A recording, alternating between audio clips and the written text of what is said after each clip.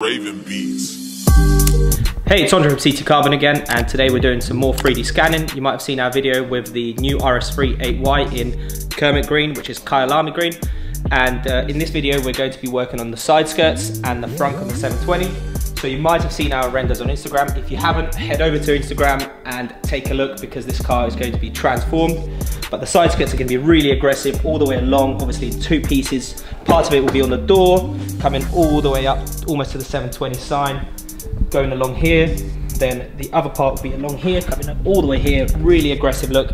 So we'll figure that out, scan it and figure out how to fit it. Next we'll be doing the frunk. So that's, if again, it's going to be really aggressive.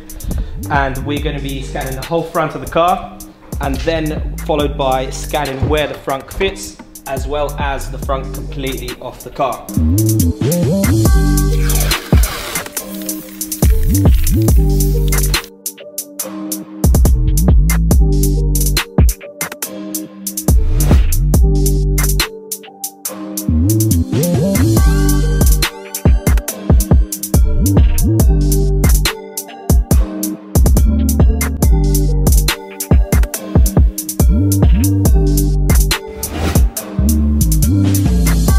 So some of you have been asking about 3D scanning and how it works, how we do it. So we use a handheld scanner.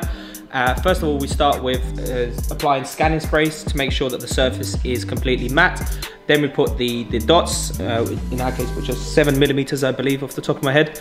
And then we will use our handheld scanner to scan it onto a computer, which makes it a 1-to-1 size of the actual part or car that we're doing.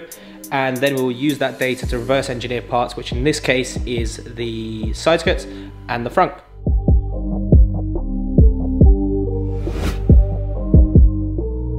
For the front of the car, we had to do multiple different scans. So we had to do it with the frunk on, with the frunk off, the frunk on the inside and on the outside. So this is what that looks like. This is with it off. This is what it looks like on. Then if we open up the inside, that's what the inner part looks like. So we can get all the bolt holes, and this is what the outer looks like.